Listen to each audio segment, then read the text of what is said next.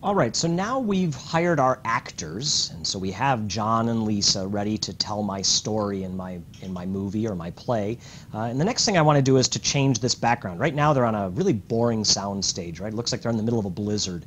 I want them to tell this joke in a more interesting place, and so I need to change the background of my stage. And to do that, we're going to come over to this area right over here on the left side, right near the sprites, where you can see some information about the stage, and you'll see the same four basic icons here for creating new backdrops for the stage that were basically the same four backgrounds or the same four icons we had for getting new sprites, right? I can get a sprite from the library built into Scratch. I can paint one. I can upload from a picture on my computer that I've already taken, or I can use the built-in webcam. Any of those can get me a new backdrop. I want the backdrop just from the library, so I'm going to click on this. And just like we saw with sprites, you see a whole list here, a whole variety of indoor, outdoor, cartoon, actual photos of backdrops we might use, organized into categories. This, in fact, is where you can see the XY grid that you saw me use a few minutes ago in Module 1.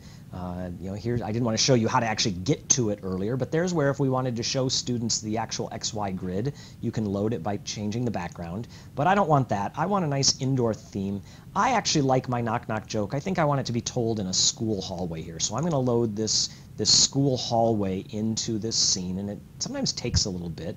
I'm not quite sure why it's taking a little bit to load here, but we're going to load that high school hallway scene in here. And now we've got John and Lisa sitting in my high school hallway ready to tell my joke. And if I want to sort of get them started here, I can move them around a little bit and put them where I want them to tell my story. And so that's how we set the background for the story.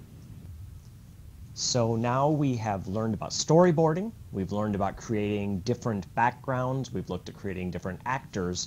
Now that we've got all those pieces together and we can get the pretty composition we want in our story, it's time to actually begin programming our simple knock-knock joke story.